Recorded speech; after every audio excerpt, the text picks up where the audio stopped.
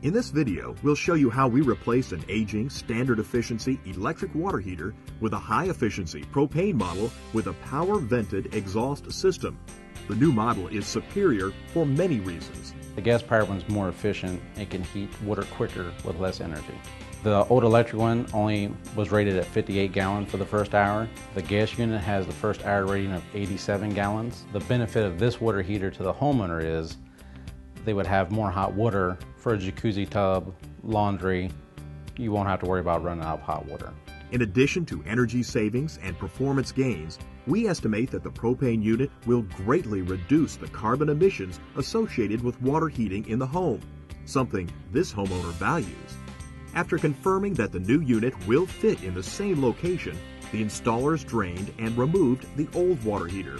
Once the new unit was moved into place, installers reconnected the water lines and started refilling the tank. As the tank was filling, installers started connecting the vent pipes.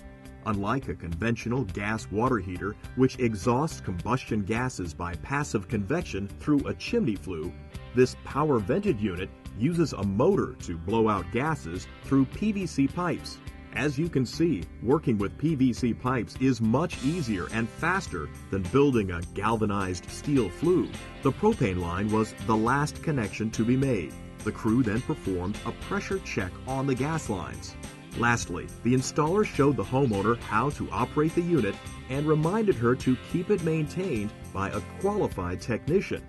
This helps the system operate at the level of efficiency and performance predicted by the manufacturer.